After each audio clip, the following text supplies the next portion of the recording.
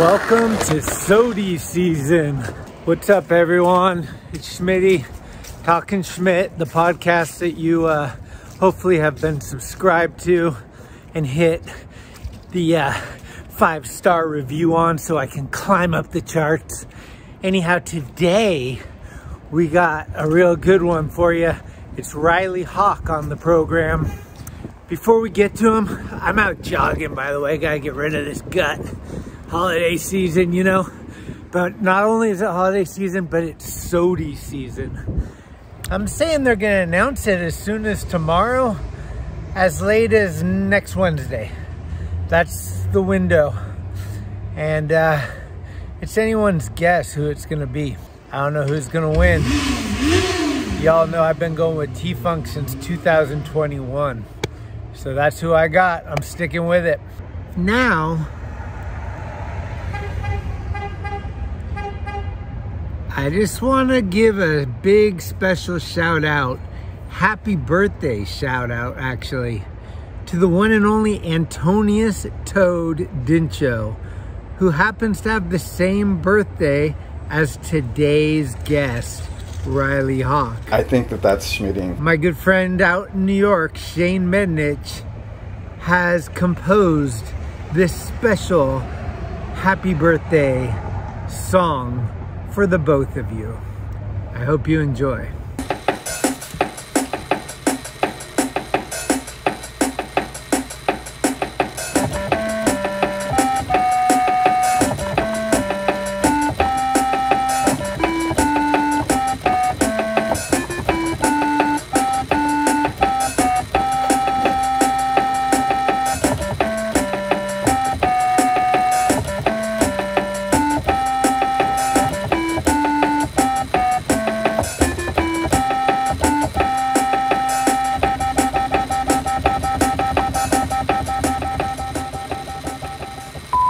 Hey, it's Corey at Blue Plate, 3218 Mission Street. Come see us. Meatloaf, fried chicken, deviled eggs, Dollar Olympia beers. We're here every day of the week. We got a garden and we got smiles on our faces. Come let us make you happy. Head on down to your local shop. Ask Blood Wizard Skateboards. Or visit bloodwizard.com for all your conjuring needs. Tickety-tack. Hey, what's up? This is Riley Hawk. You're listening to Talkin Schmit. Holy cannoli. It's cool, like tonight is the night. Our big dog's in. Do we really want to be here? Everything's changed. We on? Schmitty? Talkin Schmit. Talkin Schmit, dude! You gonna come out different. Shit my pants, lad. Your Rolodex is fucking deep. Holy shit. It's about the ones. Who is this guy? Thinks he's tough shit. What's up? Come on, Schmitty, what the fuck? Tell the skateboard police to come get me. What is happening? Let's hear it for Greg Swift. Yay!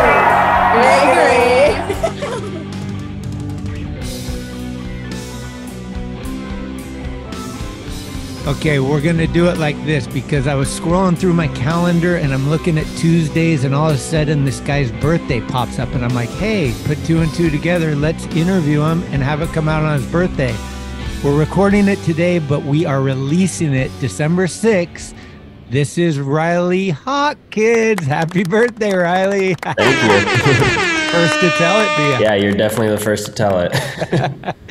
How's it going? That part you guys just put out was fucking epic. Oh, thanks, man. Yeah, it was really fun to film and skate with Figgy a bunch again. It was like back in the day, kind of. It was really fun. Who picked the song? I picked the song. I sent a couple to Andrew, and that one is the one that we both kind of liked a lot. So, I mean, it's definitely like a played out song, but sometimes I like when people use those type of kind of played out like classic songs. You familiar with Fast Times at Ridgemont High? Yeah, of course. Yeah. I mean, that opening scene where Phoebe's open, that brings you right in. So it's such a good, for the skate, the intro to you, like it just brings up, you're like, oh, you're stoked. Sick. Yeah. I mean, to my knowledge, I don't think anyone used it. Maybe they had, but I was like, whatever, I'm just using it.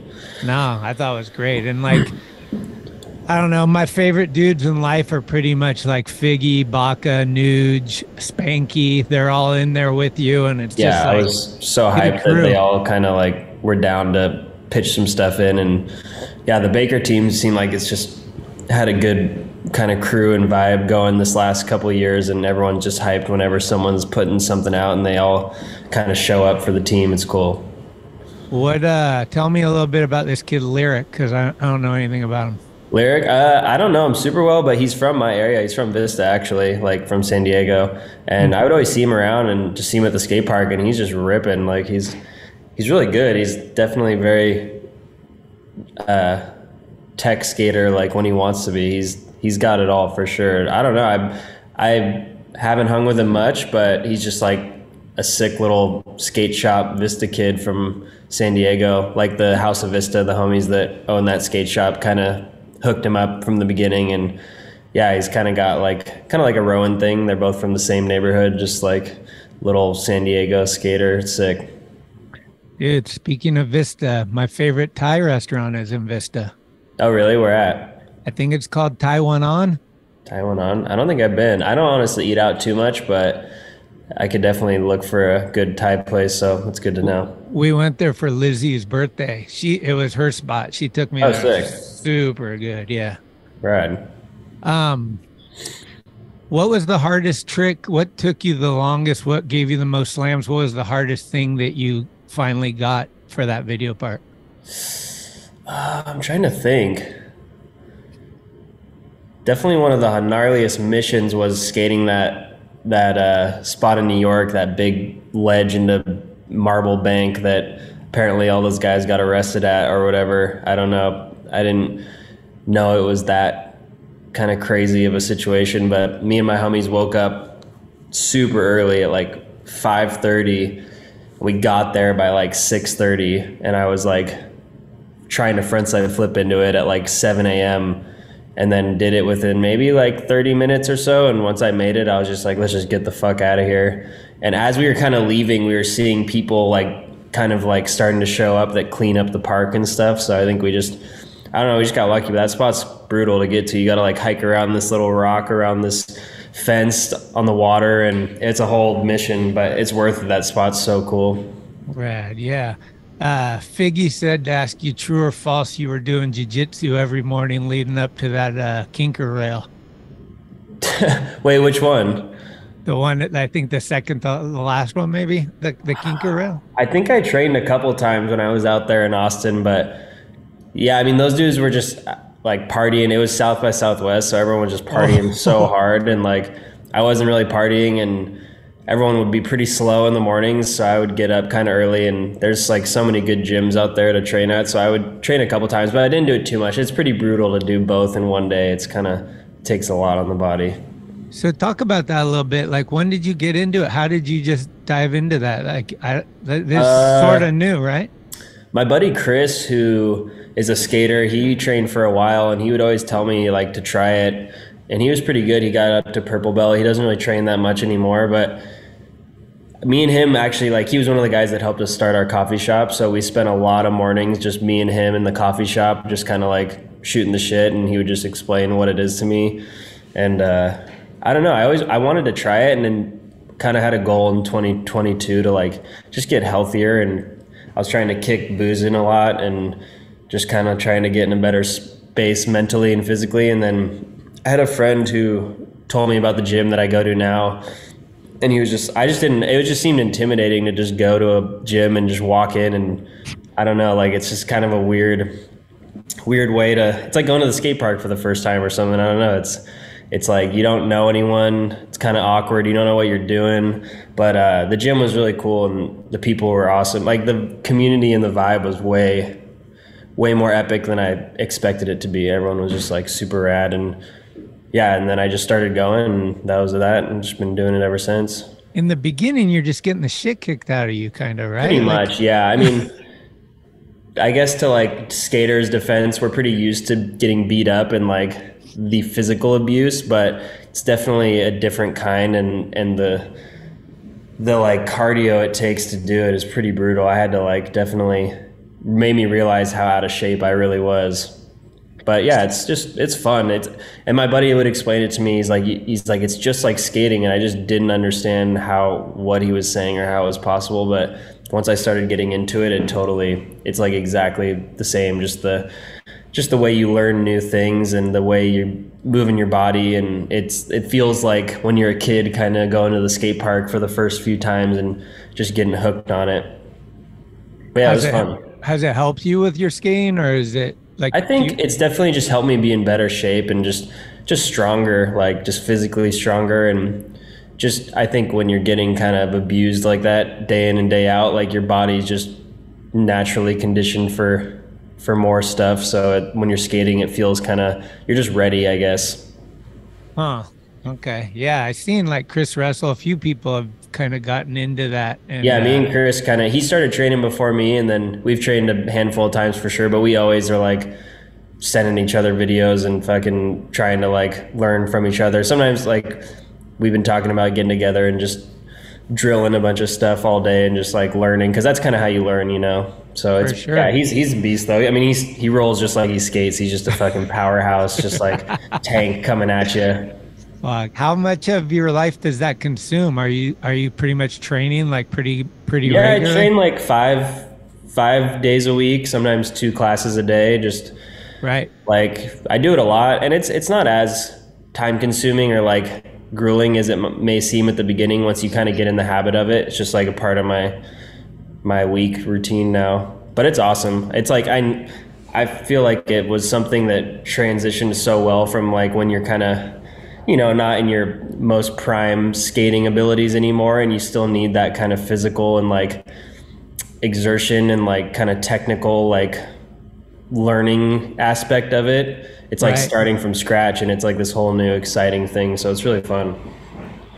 I think you're the type of guy that when you want to do something, you dive all in, like with skating, with music, with jujitsu. I think you're not going to do it like half-ass. You're going for it if you're going for it, right? Yeah, I mean, I was like, fuck. I was just like, let's just see what it's like to just beat the hell up every day.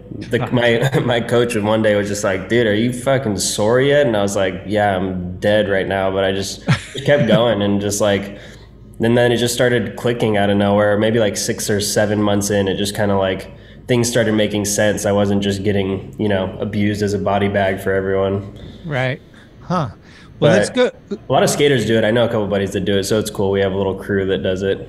Right. Yeah. I mean, up here, a lot of the skiers are getting into surfing. Yeah. And I think it's almost a similar mentality where you just want to get your ass beat a little bit when you can't. There's a good way to get some shit out of you. You know? That's just how skaters do it, because we're just so used to it being so hard in skating that like we need that like unattainable goal almost to just go after and just keep chasing it.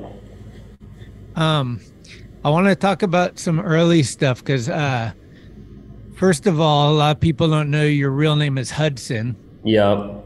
How early did you lose that and become Riley? I was just always Riley when my parents just called me that. I mean, I don't know what their exact reasoning was, but there's like this movie called Hudson Hawk that I guess came out a little bit before, with Bruce Willis, before I was born, and I think people just thought I was named after it, and my parents didn't like it, or I don't know. Yeah, it was just Riley was just over it for some reason. Okay, that makes sense. So they were like, they named it to you, but then they kind of started calling you Riley. You didn't go like, dude, I'm not Hudson. No. They never called me Hudson ever. Okay. Yeah.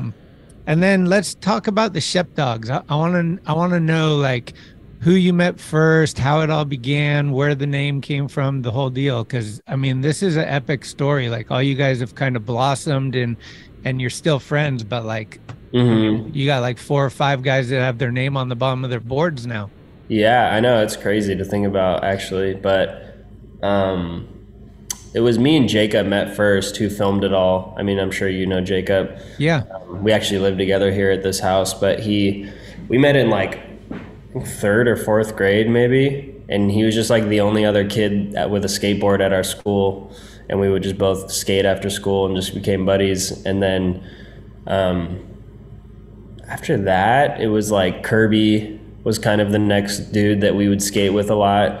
don't know exactly how we met. I think through skating like the castle contest or something. Okay. And then I'm trying to think of who. And then like AJ, I knew really well from just skating the local skate parks. And him and Steven were both like kind of Encinitas kids that were really good, and we kind of started skating with all the time. And then, I mean, T-Spliff, Taylor Smith, he was already like pretty much pro at 13, and he just kind of like changed. I don't know, I think he just changed up the way he approached skating at like 15 or so, and that's kind of when he was like filming the video parts for the videos that we made, and they were just unbelievable. Like, he was the best. Like, no one, it was like, I've never seen anyone skate like that dude when we'd go out and film. Like, it was just so effortless. It was kind of crazy to watch. But yeah, him, and then like Rowan, like we all just skated this really shitty skate park in Carlsbad,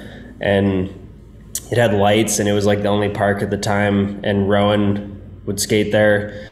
We were like, damn, Rowan's good. Like, this, he was just good as a little kid. And then we would like go street skate and take him with us, and his mom thought he was at the skate park the whole time because she didn't know he would like go out and street skate. But then I guess he got busted one time because they got like a ticket skating a school or something, and he had to like explain to his mom what was going on. And then it was kind of one of those situations. But and then that was kind of like the crew. And then like his buddy, who's now like one of my good friends, Nick Pope, he was like a Vista kid that they grew up skating. And it was just kind of just whoever wanted to go skate, really just kind of ended up in those videos. Huh. Okay. How did you guys become Shep Dawgs?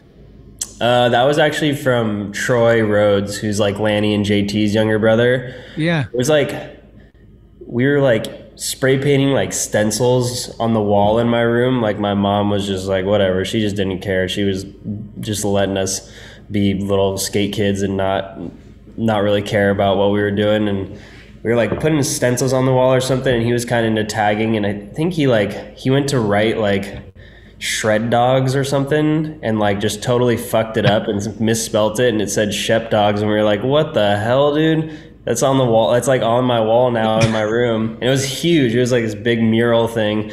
And then we were like, fuck. It was just like kind of like a joke thing, you know? Like, all right, Shep Dawgs, like that's the crew, I guess. It just kind of turned into, a joke that turned into a whole like series of skate videos, I guess. Pretty funny. Like Frank doing the tattoo on Richie and spelling skate and destroy wrong. Yeah, exactly. Just like dumb shit. Yeah, but like Troy too. He was one of the OG dudes that I started skating with like back in the day, because he was just a kid that skated. It was kind of, you didn't really find kids my age back then that were skating, like trying to like get after it and street skate like that, you know? And Lanny and all them were already so far beyond like our level. They were already filming videos and stuff when we were, I mean, in like 6th grade. So man, the Rhodes are such a crew, huh? They got a good sized family, and they're all like similar age, so they just come out and do it. Yeah, and they kind of had their own crew, you know, and like we were kind of like just trying to be like them, like have a crew of dudes that we like film skate videos. And it was just so different back then when you didn't have, you know, the internet really. It was, you had to really just like look up to your local skate scene. Yeah, I was thinking, I'm pretty sure the first time I met you was on a skate park roundup, and you were on Birdhouse still, and I filmed Jake and you kind of interviewing each other, like talking, and we had a full day. But the funny thing about that day was that it's the infamous day in my life where I drove through a puddle on the way to the airport, and the car broke down because it flooded the radiator or whatever, and somehow magically tow truck drove up behind us, put the car on the tow truck, it drove us to the airport. Wow. And we just made the flight, and we got there, and we had that epic day where Jaws jumped off the vert ramp, and we skated with your dad and everybody. It was so fun, like just seeing Jake on the deck and yelling out tricks, and Tony doing them. And we could have missed that day, and that day would have. So that was the first day I met you, though. That's cool. Yeah, it seemed like Jake was in like a good mood that day. He was just hyped up. It was fun to do that little skate park thing. That was a cool thing, the skate park roundup. Yeah, we had fun because it was just like sometimes we would fly down for the day, sometimes we would fly down for 2 or 3 days, but it was just like whatever happens in that day, that's it. It's not Totally. like, you know, and so, but curious, you probably told this story a bunch of times, but I had to get in your mind as far as going from Birdhouse to Baker. Like, was there lots of discussions with your dad? Was there like premeditation? Like, I love what these guys are doing, I want to do it, but I'm kind of like, what was the vibe there? I mean, I was just at that point just skating a lot and kind of working on video parts and kind of like more like transitioning into a part of my life where I was like just more interested in things that I guess maybe you would think the Baker guys are more inclined to like be into, like the music, kind of the clothes they're wearing, just all that stuff. And I wasn't like, I never thought like, oh, I'm gonna try and get on Baker. It was just like Slash kept texting me, just said Baker. Like he would just text me and just say Baker, and you know how Slash is. I was like, what the hell? And I was just didn't understand what he was trying to get at.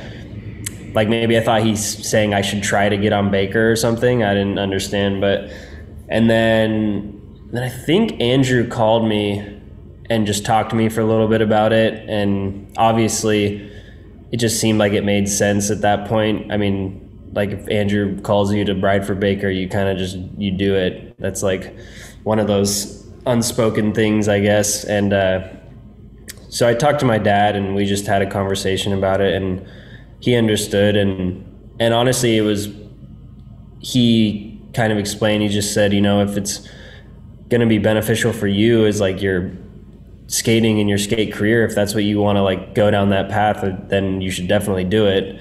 But don't just do it just because, you know, you want to ride a Baker board and maybe you won't get on the team. You know what I mean? He was looking out for me, because you see that happen time and time again with guys leaving for the cooler brand or whatever they think it is, and they end up in this flow purgatory, and then kind of just things don't work out, I guess. But yeah, I guess it just worked out for me. I was just so skate dedicated that like at that point in my life, I wasn't drinking. I didn't even care about any of that. I was just skate. And so when I'd go on those trips, I think it kind of shined through, just because at that point, a lot of those guys were still partying, and I was just like, let's go to the next spot. Like I just wanted to skate. And that was kind of where that Bake and Destroy part came from, was just those trips, just like skating, just nonstop. And it's pretty sick. Like your dad had Andrew on Birdhouse when he was younger. Yeah. I think Andrew might have Tony Hawk tattooed on him somewhere. I think he has the skull somewhere, yeah. And so like that just kind of connection, like, yeah, it made sense. It wasn't, there's respect. It's not yeah, like I'm gonna like, steal him or whatever. Yeah, and there was no kind of bad feelings or anyone like upset with each other. And it just seemed like at that point I was like, that was maybe something I had thought about, like skating for another board brand, but I wasn't gonna like go seeking one out. And so when Baker came to me, I just was like, yep, that's about as good as I could ever hope for. You know, I'm definitely like extremely stoked to skate a Baker board and still skating one. So I mean, it's got to be one of the best teams in skateboarding. It's just such a family and rad dudes. Everybody's a stand-up dude, and like, yeah, whether they're partying or they're not, they can still hang out. Like I always thought that was cool, that like the sober guys can hang out with the party guys, you know? Totally. And I'm a pretty like quiet, like reserved person, especially back in those days. So I would just sit in the van and just listen, just eat wait up for the the next stories. spot, just skate. But yeah, I remember when I got that first package of just like the Baker block letter boards, I was just like, wow, this is crazy. I can't believe I'm actually like skating these boards, you know? And then I think I was like kind of in that flow stage for a little bit. And then I think I had like an ad or something like that. What's the best part about Baker? Like, do you get to film with Beagle much? When you go on trips, who do you room with or like sit in the van next to like most often, or is it random? Early on, I was filming probably with Beagle a bit more because we were going on trips and they were trying to kind of throw me in the mix and just see how I did with everyone, I guess, kind of like people do with the new guy. And yeah, I don't remember who who I was sitting next to. I remember we did one Baker trip. I sat next to Dustin for like 24 days, and it was pretty entertaining. He's definitely like, yeah, I mean, he just like, you know how he is. He likes to get a rise out of people, and I usually don't like give it to him, or I'm pretty just nonchalant. Like I don't care about if he's fucking with me, and so he kind of would leave me alone. But yeah, he likes to torment people. But he's funny. He's like awesome. He's exactly how I hoped he would be when I got on Baker. You know, he's the man. And I sat next to him on a trip and learned a lot from him, just about life and everything. And yeah, that was kind of the only like long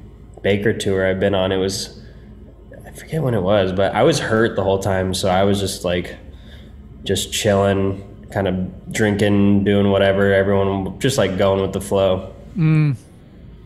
Let's talk about skate rock, because you went on the skate rock from Detroit to New Orleans, right? Yep.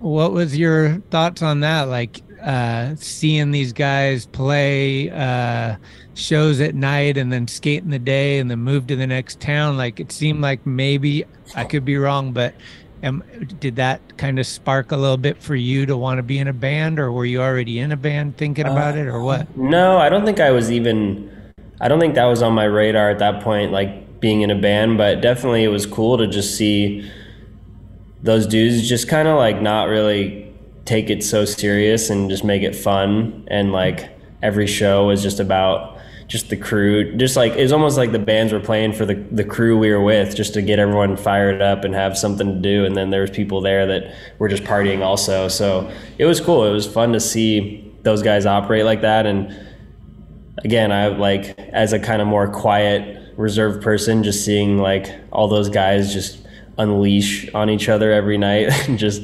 like getting ran out of towns. Like I forget where it was. It's that one town that just literally was like kicked us out. Yeah.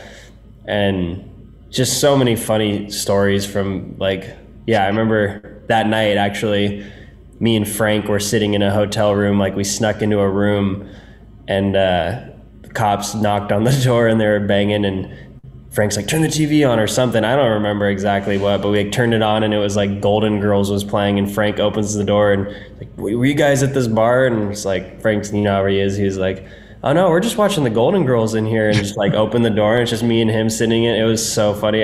He always brings that up to me whenever I see him. That was a funny night. But that night was crazy. There was a lot of chaos that night. Yeah, that was the night that the guy lost his ring in a fight, and then they chased us back to the hotel. Yeah, and I remember just seeing Timo just punching people or getting punched by someone every night, and I was just like, this guy is crazy. It was sick though. It was fun. It was fun to watch. I remember when him and I think Austin got beat up at that house party, and they tried to kick him out, and they just stood their ground after they got beat up. They're like, nope, we're not leaving. We just stayed. Just kept partying. I was like, this is insane. Did you ever go back to St. Louis? To try that kickflip? Yeah. No, I never did, actually. That was gnarly. You got thrown in the police car cuffed, right? Yeah, I was so sweaty too and just gross. That sucked. I couldn't even like wipe my face off. I remember just getting sweat just pouring down. But I think I did an ollie into it, and then I was trying the kickflip, but I just remember we got kicked out, and then Joe was like, pretty much said like it would be a cover if I went back and tried and made the kickflip. So I was just like, all right, I don't give a shit. Let's go back. We went back, and it was like Rowley was filming, I think. And then yeah, the cop just came up so hot and just right on the curb. Yeah, it was funny. Random though, that spot was like, I don't know, it didn't seem like a kind of spot someone would care that much about. I know, it was off radar. Yeah. Like I didn't understand that. What was your favorite part of the whole trip, you think? The skate rock? Yeah. Like Herman's Hole stands out always to me, because we had to like cross the river and shit. Like that was pretty weird. Which one was that? I don't even remember that part. That was the one at night, and it's a bowl, and there was fireworks going off. Oh yeah. I remember. You had to kind of cross a river. Oh yeah, we had to drive through a river, huh? Yeah, I do remember that. That was sick. That one was super sick. Yeah, that one, and I'm trying to think. just that one photo where like I think Rainey's going over someone frontside slashing and like Jake's right there and they're playing. Andy Roy, yeah. Watching that. Oh yeah, Andy. And I forget who else. I remember that day when we were sitting at that bowl, like I didn't really drink much at that time, and I remember I was like drinking a bit on that trip.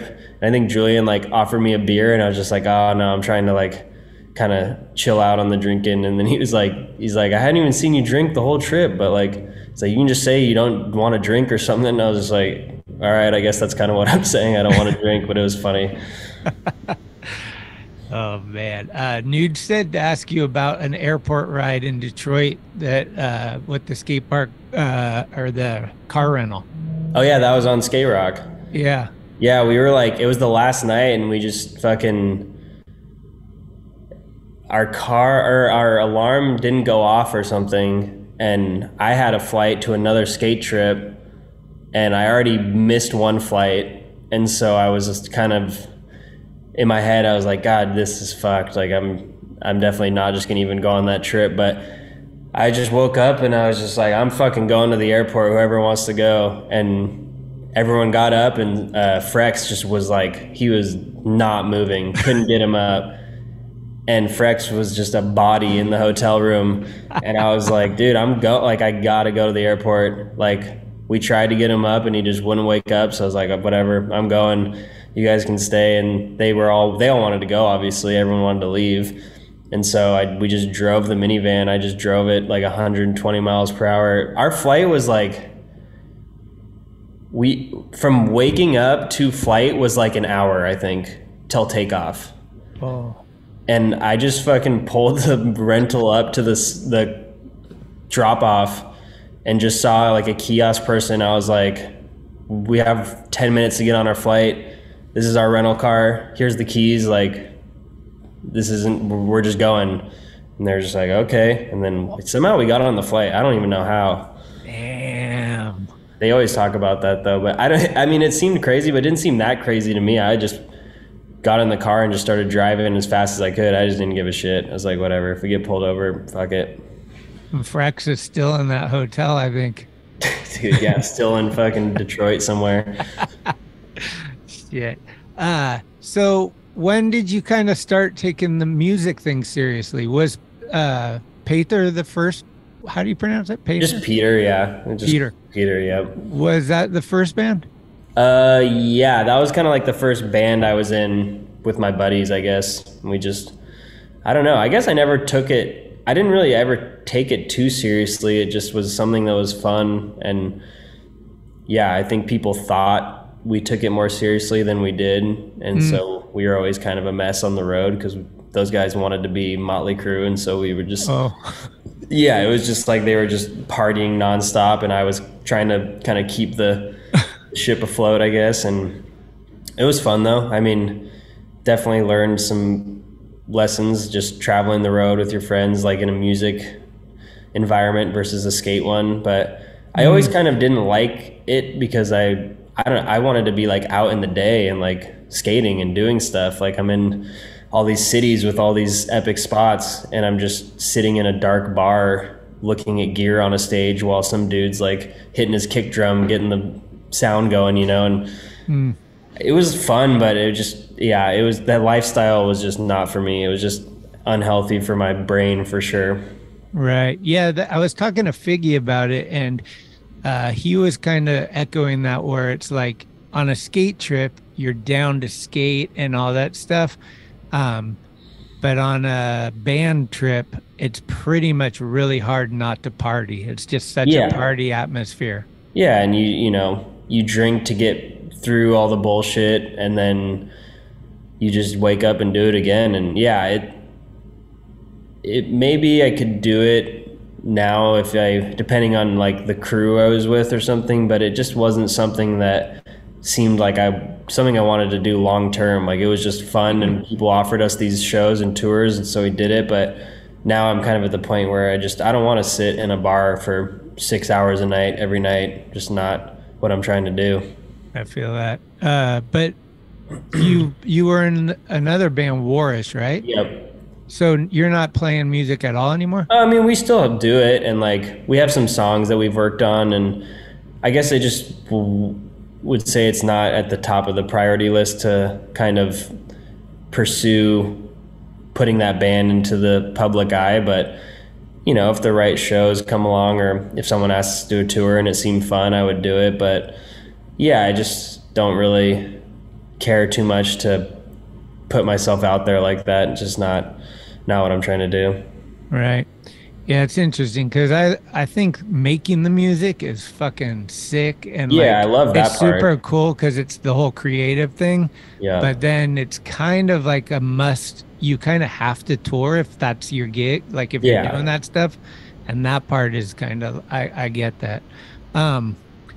Well, I did a couple of questions on the Instagram, and this kid social pariah said that you said in an interview that you don't put your boards together. Does someone put your boards together for you? Really? No, I definitely put all my boards together. I wish someone did. That's what I said. I was like, there's no way. He's like, yeah, he said him and his dad, they have somebody put their boards together. I was like, no fucking way. Nobody has to be set up their board. I wouldn't even want someone, right. In reality, I wouldn't want someone putting my board together just because I'm kind of like, you get kind of superstitious about the way it's, I don't know. But I've had homies like set up a board for me real quick if I break it at a spot and we're like getting kicked out. Like if there's a situation like that, someone will, you know, NASCAR it for me real quick while I'm like pulling my trucks off while they are also or something. But yeah, I don't have anyone on call that sets up my boards. Hey, T-Spliff, get over here. Yeah. What's your relationship with vert skating? Are you skating vert at all these days? I try to a little bit. I mean, I wouldn't say I'm like trying to be a vert skater, but it's fun, and I really like the I don't know, I like the idea of getting better at vert and, you know, learning just the basics, all the inverts and airs, and just having fun on a vert ramp versus being terrified of it. But that's kind of where I'm at with it. What's your big move? Like, have you done a 540 or anything on that? No, I thought about it would be like, I would be super stoked if I could do like one McTwist in my life, but I'm not really on that path at the moment. But just, you know, backside airs, frontside airs, trying to do lip tricks, backsmith, frontsmith, inverts, trying to do like eggplants, stuff like that. You ever cross the channel at the indoor ramp? I've frontside ollied it, but not like a proper air over it. That thing's big. Yeah, it's no joke. That ramp's no joke. I know. You see it in person, you're like, shit. That photo of Bucky Lassick, no comply, it's one of my favorite. It's he's blasting over that thing. It's like, that thing is huge. You can't run and jump across it. My dad always told me he thought he's like, Bucky is the best vert skater there is. Think so. Yeah. I think so. After seeing him skate the combi a couple of times, I was like, unbelievable. Yeah. I mean, front blunts through the corner, just on lock. And he's not like in his young prime. Like he's still ripping, you know? Yeah, he's so it's insane. And I feel like he's the kind of guy that's so good that if you told him something he can't do, he could just go do it. My shit's taken care of. It seems like he's just always like on point skating. It's crazy. Let's talk a little bit about the coffee shop, because I've heard wind of it. I haven't been down there, but you guys got a coffee shop. Yeah, me and some friends, like my buddy Shay, who skate with, and Figgy's part of it too, and a couple other people. Where's it at? In Oceanside? It was in Oceanside, and we moved it a little bit east. It's like kind of in Vista area now. We just moved it this year, so that was kind of a process, but it's been cool. It's been a learning experience. I mean, I think me and my buddies are way more hands-on with it than people probably think. I'm sure people think that, I don't know, we just like wanted a coffee shop and someone came and did it for us, but it's been definitely a pretty like grueling but rewarding process, learning about running a small business and just how it all works, you know. Did you guys create your own blend and stuff? Yeah, we roast our own coffee. We have a buddy that is a skater who's a really good roaster, and he is like kind of roast for us. And originally we didn't, we used someone else's, but we now use our own blends that we roast. So. And what's the name? Steel Mill, right? Steel Mill, yeah. Yeah, we did a giveaway with because Blood Wizard did a collab skateboard. Yep. So we did a cup, whatever, a pound of coffee and the board giveaway like a month ago or something. Oh, cool. Yeah, dude. Like, what's have you spent time working down there, or is it not? Yeah. I mean, during the COVID, me and my buddy Shay, we worked like every day for a long time because it was just this like weird, uncertain thing, and not that many people were coming, and so there wasn't that much money to pay employees to be there, and so we were working. I mean, I'll still now and again do shifts if everyone's traveling or there's some weird day where someone gets sick or something. I'll hop in there and just do a day or two when it needs to be done.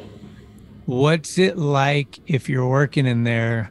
I mean, everybody knows you. You've grown up there. Are people coming in trying to hit you up for free coffee? Like, what's the shit? No, Is it annoying? It's super mellow. It's way more mellow than you would think. I feel like you don't get like Daniel Sturd in there going, "Give me coffee."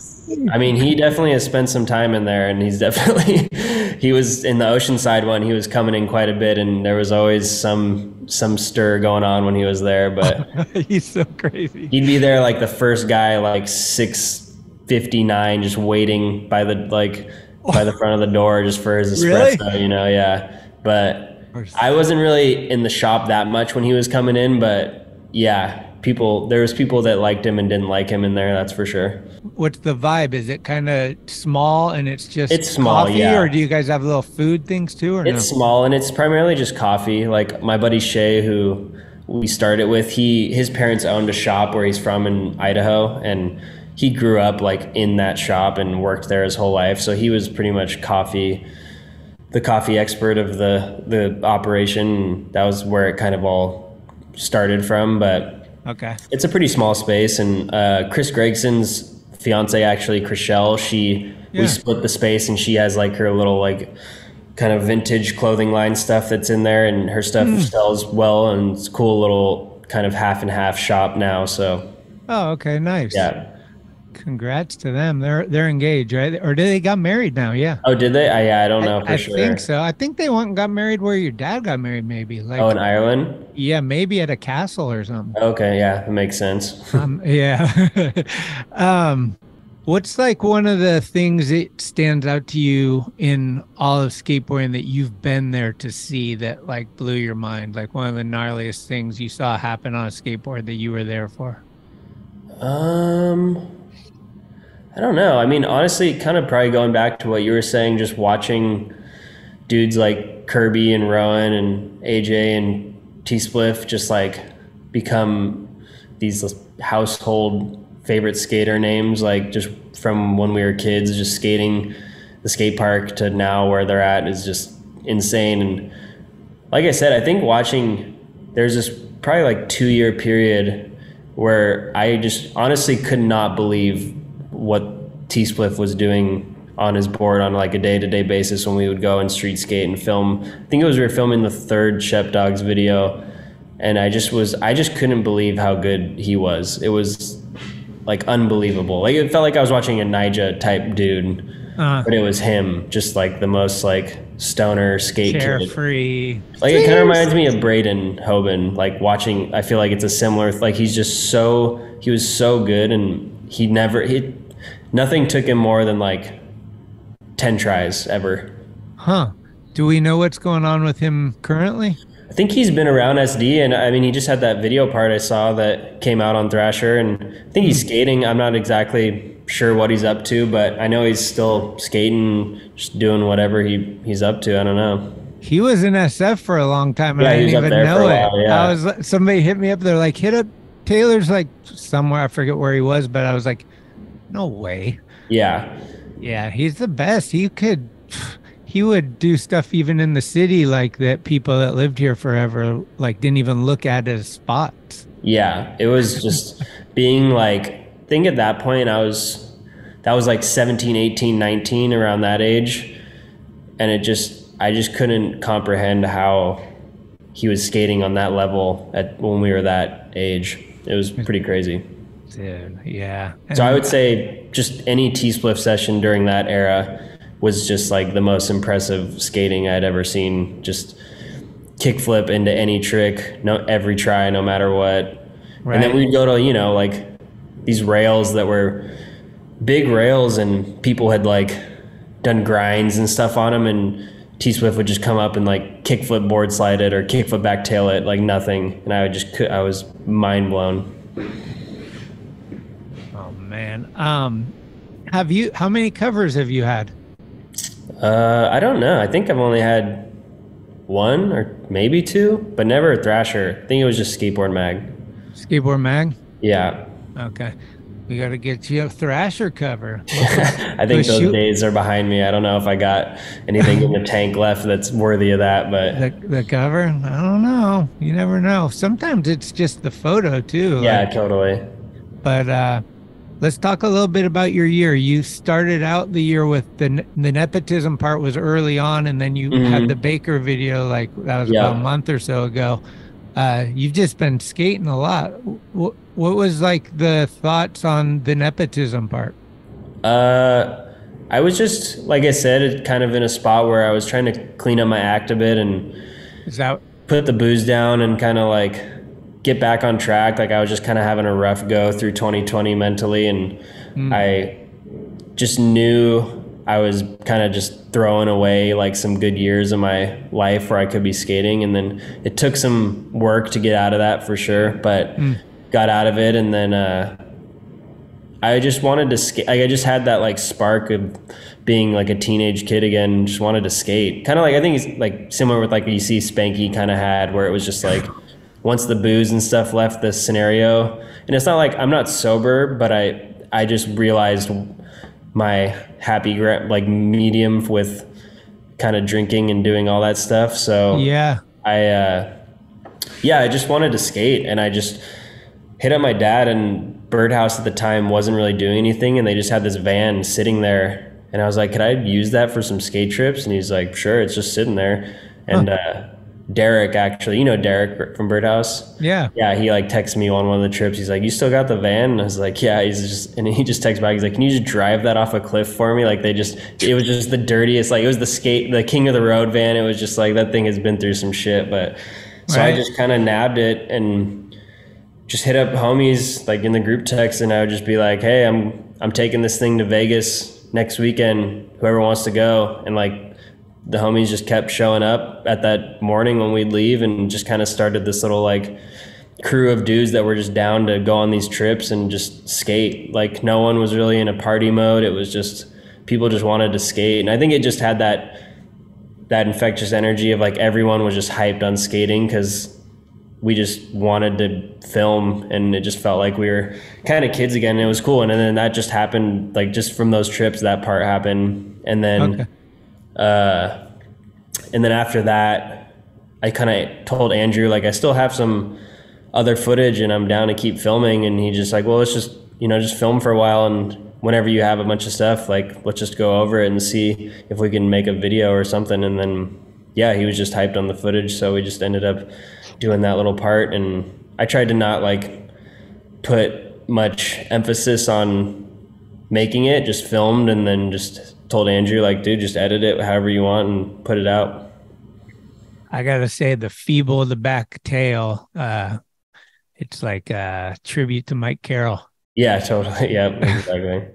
Dude, that one's sick though. You fucking go coast to coast on that one.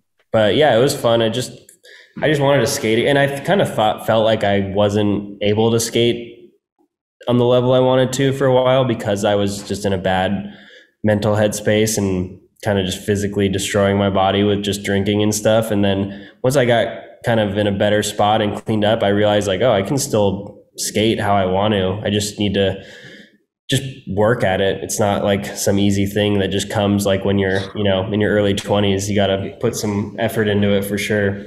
You're like, what are you, 30 now? I'm about to be 30 on this whenever this airs, I guess. Oh, today, yeah, 30. Yeah, exactly. Shit, dude. Was the name Nepotism because your dad let you borrow the van? I don't know. I think it was just one of those, like, I just knew, everyone always has something to say about me and my dad and the way my skating is somehow connected to his or my career or whatever. Like, it was more just like a little joke, I guess, kind of poking fun at it and just beating people to the punch, I guess, because I know that there's always someone saying something. Yeah, I intentionally like wanted to talk to you about you on this interview. Yeah. And I just have to imagine it's just insane to keep hearing questions about, like, I love my dad, but like, okay, like, is this about me or my dad? Like, yeah. And just like, hey, this, all those questions. I think this is my only question about your dad. Mostly is like, how have you dealt with that? Like, how have you just like not made it into this like evil area, dark area, but also like maintained, like you're definitely your own person, which is so awesome. How has that been? Like, I mean, in my mind, I'm like, okay, this kid grew up and he's like, I'm not skating vert, I'm skating street. Like, but like, was that stuff more natural, or was it kind of because like, did your dad kind of turn you off to vert? No, I never felt like I was going against the grain of what he was doing just because I wanted to do something different. I think at that point too, like vert skating was kind of on the way out as I was becoming kind of like my own skater. And true, yeah. I mean, I was just like a skate kid. Me and my homies would just skate at the basketball court after school, bring a flat bar. Like that was just what we were skating. And yeah, I don't know. I mean, it definitely, like you said, like for me, it got kind of dark in my mid to later 20s, just trying to understand and deal with all of that and cope with it. And that's like kind of where the drinking comes in. I think it's, the tale as old as time, with people just numbing themselves with booze or whatever it is, partying or girls or whatever you can do to kind of forget about it. And because I'm like a pretty like quiet and introverted person, and I guess you could say maybe like sensitive to some degree. So when you see stuff on the internet, people just hating and talking shit or just making fun of you or something, it kind of like it starts spiraling into a bad thing. And it definitely did for me. And I tried my best to regulate it in my own head, but you can only take so much, Something, I think it was, no, not Tracy Morgan, Morgan Freeman. Morgan Freeman was quoted as saying, never take criticism from someone you wouldn't ask for advice. Yeah, definitely. So I know I'm not even a blip on what you've probably received, but just working at Thrasher, and especially starting the website and having comments and all that stuff in the YouTube. Yeah, that was really hard on us for making content for free and then seeing people shit all over it. Yeah, I can't even imagine what you're like, blah, blah, blah, like little kid just saying shit. And you're like, dude, I am reading this. Like it affects me to some degree. Yeah, I mean, I'm a person, and it kind of sucks. Like, yeah, just existing for some people, like just me existing to them is like a punchline or a joke to just kind of be had. And so this day and age, I don't even really go on the internet much, to be honest. So yeah, it's helped a lot. Smart. Yeah. Was there anything that you did in the process? Because I haven't drank in, I think it's coming up on 7 years now. Was there anything that you like, you might not have had as much of a problem, but was there something that you did besides obviously staying out of bars and stuff that like helped you? Was jujitsu part of that? Like that kind of came after I was already in kind of getting a little bit of a better headspace, but it definitely helped a lot. Like, right. Super therapeutic, but just doing like a lot of therapy and stuff like that, and kind of trying to talk out some stuff and open up a little bit, because I never did ever. I was just so closed off to that stuff for a long time. I did some of the it's called like the ketamine infusion therapy, and that helped a lot for sure, just kind of to get into that space of being willing to talk about stuff and problems, and that was helpful. It was just a combination of just really trying, like just genuinely, I was just at a point where I was just like, I need to just try and put in the effort to make things better, because if I don't, I'm just going to keep doing the same dumb shit and falling into that same bad habit pattern. And yeah, just so I guess it was just putting in the effort of just really wanting to get into a better spot. And luckily, I was able to kind of jump on that road maybe a little sooner than, you know, someone like my dad did. And we talked a lot about all the stuff that he's gone through, and he didn't really get to that point till later in his life. So he was a good person to kind of be a point of contact for when it comes to like dealing with that sort of spotlight on your life. It can be tricky for sure. Right. Were you affected at all by like the pandemic and stuff, or is it not that big of a deal down there? You got a lot of space and stuff, huh? Yeah, San Diego like wasn't really the most, you know, they weren't taking it too seriously, I guess you could say. Well, they had the skate Wednesdays, and we up here, we're all looking at that going like, what is going on? Yeah, it was pretty like renegade down here during COVID. But it was just another excuse to like be like, well, fuck, everything's closed, can't skate, can't do anything, fuck it, just go to the bar. Because there was bars open down here, and there was stuff going on. It was, yeah, I think like maybe 2 weeks stuff was closed tops, and then pretty much everything just was running under the radar, trying to be open and make money, so you could go do whatever you wanted. Yeah, pretty funny. It was crazy. Yeah, I would see like Wes Kramer and all the homies down there just running amok, and I'm like, dude, I'm boying the bubble. I wasn't doing that for sure. I was definitely not the most conscientious, but I wasn't doing like, I wasn't rebelling against the COVID thing. I didn't want anyone to get sick or die. And I was more so just kind of drinking with my buddies at their house or my house. And, you know, if there was a bar that was like a mellow bar, we'd go there. I wasn't trying to go out of my way to just rebel against it. But yeah, it was kind of just how it was here. It was not as serious, I guess you could say. Right. So you said you kind of stay away from the internet. Are you paying attention to what's going on in skateboarding? Like, do you watch video parts? Yeah, I have YouTube, like a YouTube, whatever subscription. So who's our top contenders for SODI?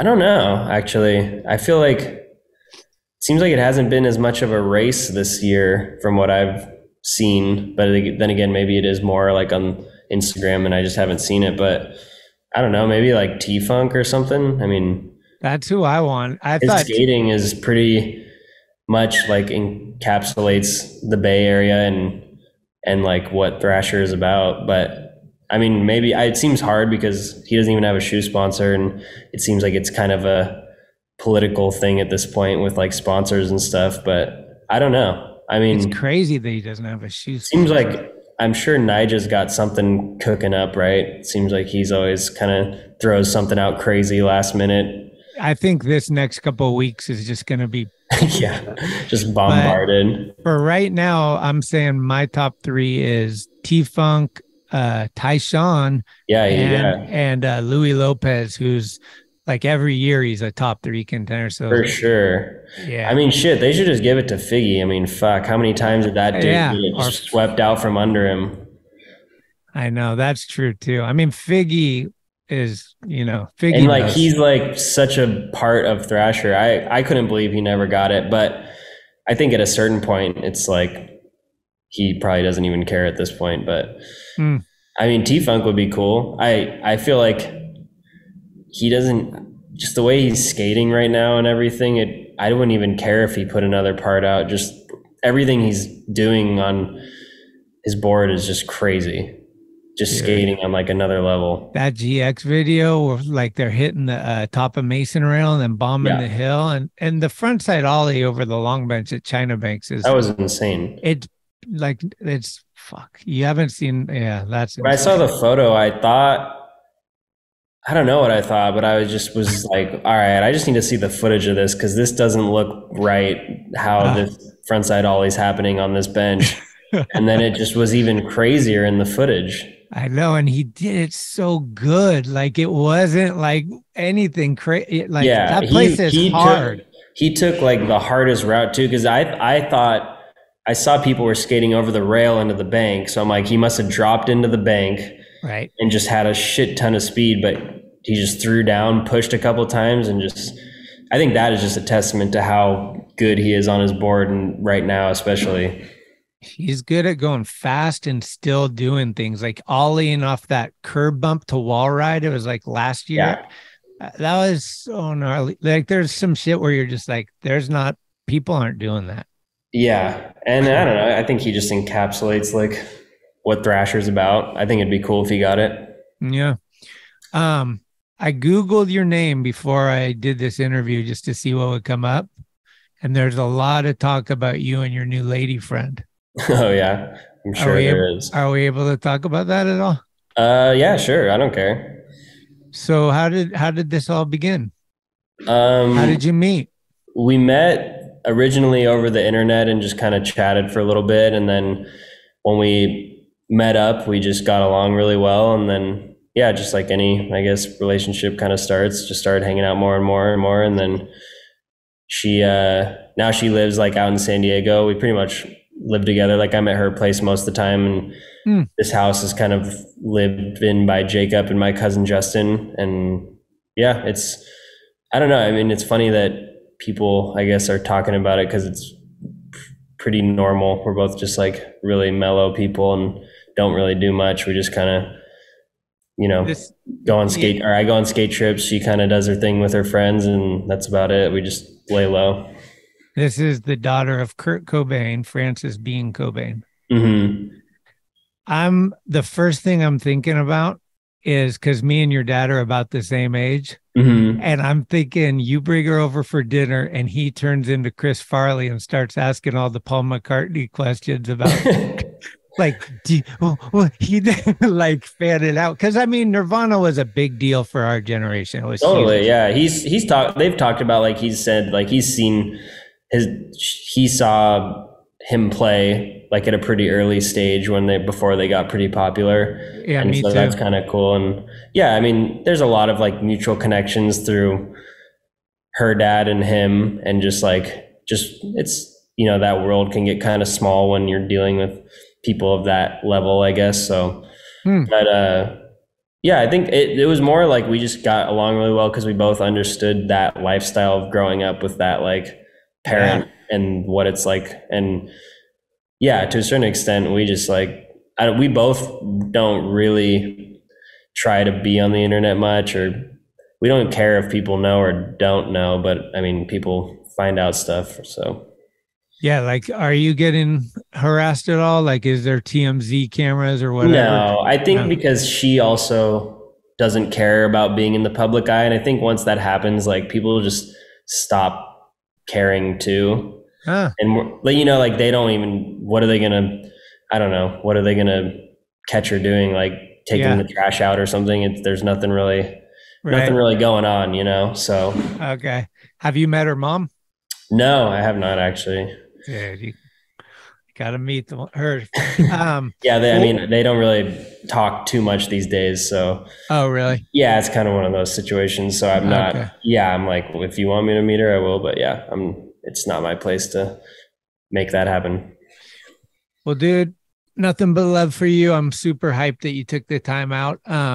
This is your birthday present. I'm giving you an episode on my podcast. Appreciate it. What's the future hold? You getting ready for the holidays? Like what kind of goals you got for the next like year or so? Some skating, just keep skating. And I think Lakai's kind of firing up a video that was supposed to be smaller, and now it's kind of grown, and it seems like it's turning into more of a real video project. So that, and I just want to keep training too. Just like I said, just in there like 5 days a week, rolling, training, learning, getting better at something that is, a new thing and fun. So just kind of doing that. How much weight have you gained? Have you bulked up? I think probably like 15 or 20 pounds just from eating. And I started like doing a bit of like full body workout stuff with a buddy of mine that's a personal trainer, like lifting and stuff. I talked to Neen too about some of it because I just wanted to get my body in better shape, and I could tell like things were just debilitating, my elbows and my wrists and my knees, and I feel so much better now, though, about a year in of just kind of like exercising regularly, lifting, and I don't really give a shit if people think it's whack or not, because in this day and age, it's kind of like, it used to be that sort of thing where anything non-skate like that was kind of, you know, kooky or whatever, but I mean, shit, I want to skate as long as I can and feel good, so.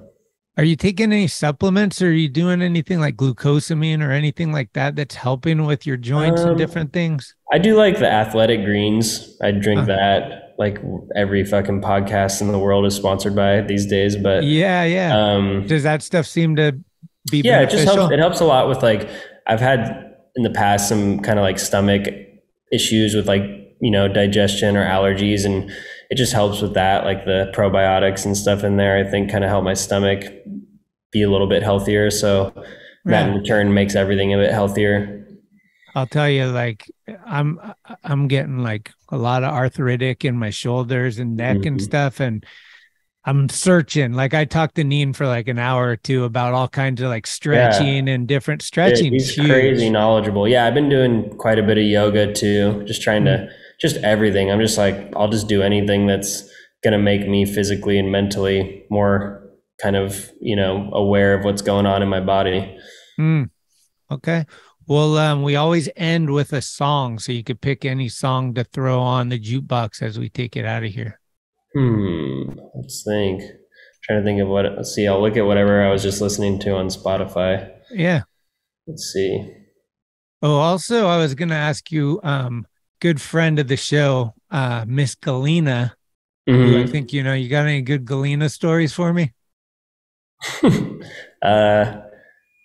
I mean, I'm sure I could think of some, but yeah, I'll spare her whatever one I could think of. I don't know what it would be, but no, nothing like that. She's awesome. She's the best. I got to give a shout out because I know she'll probably be listening. Shout out. Yeah, I was listening to Cold Cave, which is like buddy of my dad's band. The song, we'll just play the song Confetti. It's like their biggest hit, I guess. Okay. Yeah. Sounds good. Always like hearing, I haven't heard that, so I'll be stoked to check it out. You know that band American Nightmare? I've heard of them. He was the singer of American Nightmare, and this is his other thing. Kind of like, I don't know. Yeah. You'll just listen to it, see what you think. Are you, so you're still into the, like, music's obviously a part of our life forever. You're just not, Yeah, so, I just not playing it as actively, I guess. How do you discover bands, like new music to listen to, through Spotify or word of mouth? Yeah, through Spotify. I still buy a lot of records. I'll just go in a record store and buy records and check out new bands that put out a new record, and just kind of like, I don't know, try to pick out the album by the cover. Sometimes if I don't know it and looks interesting, and or if I recognize a person's name from a different band that I like is in a certain band, I'll get it, or just try to like support that side of music, the like tangible, I love record store type vinyl, thing. Man, that's forever. It's like the magazine. We got to keep it in print. For sure. You got a good vinyl collection? Yeah, quite a bit. They're actually over here. You can see, I'll turn it for you. There they are. Oh, there you go. Yep. You got any Sean Stewart in there? You got any Arctic? I have Arctic, yes, I do. Nice. Well, dude, thanks again. I really appreciate you. Have a great holiday season and a birthday and all that. And hopefully I'll see you in real, like, not on a monitor in real. Yeah, world. Hopefully sooner than later. All right, dude. Take care of yourself. Keep ripping. Thanks, dude. See ya. Cheers. Later. Thank you for listening to another episode of Talking Schmit. You can subscribe to the show on iTunes, Anchor, Spotify, or anywhere you get your podcasts. When you subscribe, you'll get notifications every Tuesday of new episodes the minute they become available. Also, please leave reviews and a 5-star rating. It's the best way to help the show grow.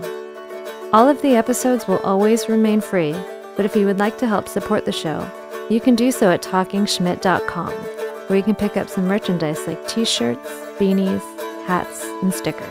The website has an entire archive of all of the episodes, with extra photos and videos. Email us with any suggestions, comments, or ways that the show may have improved your life at talkinschmit@gmail.com. All interviews are conducted, edited, and produced by Schmitty. The intro music is Mary's Cross by the band Nature.